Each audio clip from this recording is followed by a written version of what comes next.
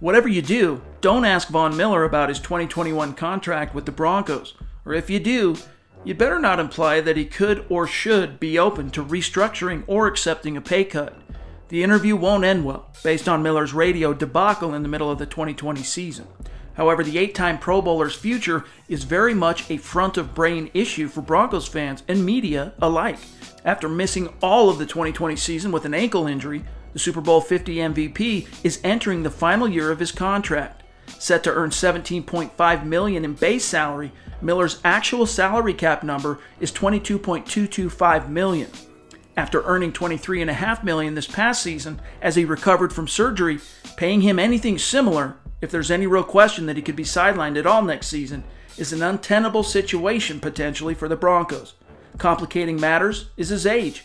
Miller will turn 32 in March. His idol and eventual mentor, DeMarcus Ware, played until he was 34, but his body gave out on him and he had to hang up his cleats. That doesn't mean Miller will follow the same path, but that's often the way it goes for even the brightest NFL stars well on the wrong side of 30. Vic Fangio, who is expected to return for year 3 as Broncos head coach, might not have a ton of say in what unfolds with Miller in 2021, but interpreting both the content and tonality of his remarks on Miller, it doesn't sound like he's necessarily preparing his team to feature the star pass rusher. On Friday, Fangio was asked if he expects Miller to return in 2021, replying, quote, "I'm sure I'll be asked that, and I like Vaughn. I think one of the most disappointing things of this season was when he went down because I really thought he was going to have a really good season for us and for himself. He put a lot of time and effort into the offseason. He had a great vision and focus, and I think if he does the same thing this offseason that he did last offseason, that he can get back to that same point," close quote. Fangio opted not to answer the question, instead speaking in a general sense that he expects Miller to play in 2021. It's a pertinent question, but one better suited perhaps to GM John Elway. We'll get a chance to hear from Elway on Monday for his annual end-of-season presser. The posture Fangio is taking is one of obliviousness. Elway's could follow suit, but I doubt it.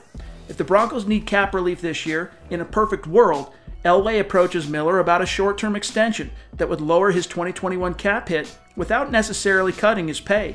With the NFL salary cap set to drop no further than $175 million, teams could be under the gun financially in the wake of a full season without fan attendance revenue. An extension for Miller could lower his 2021 cap hit and defer the hits into the future, spreading them out evenly.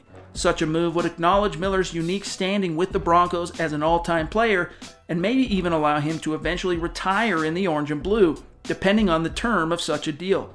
Fans would be wise to prepare themselves for possible friction between Miller and Elway this offseason.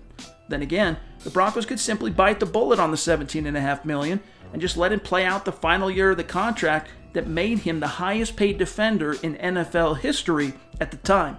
We'll know soon. For Mile High Huddle and Sports Illustrated, I'm Chad Jensen.